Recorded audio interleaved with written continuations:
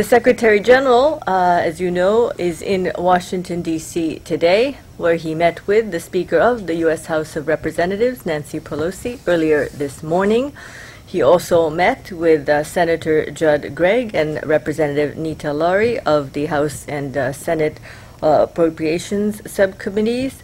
And the topics discussed included climate change, peace and security, development, and he thanked the U.S. Congress for their support, and he looks forward to working with the United States. This just in on a phone conversation, so I don't have anything further on their meetings. Later this afternoon, the Secretary General is scheduled to deliver the commencement address at the School of Advanced International Studies in Washington, D.C., under the theme Global Leadership in a Time of Crisis. He is expected to call for a special brand of global leadership and a new multilateralism to deal with the new and complex challenges facing the world today.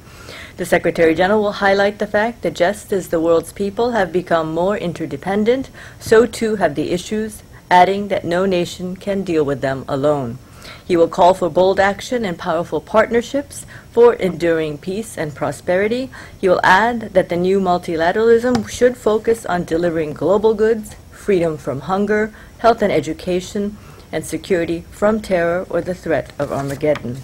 The Secretary General is expected to urge the students who are graduating from the School of Advanced International Studies to consider careers in public service, saying that there is no more noble calling and no greater good than a life of public service.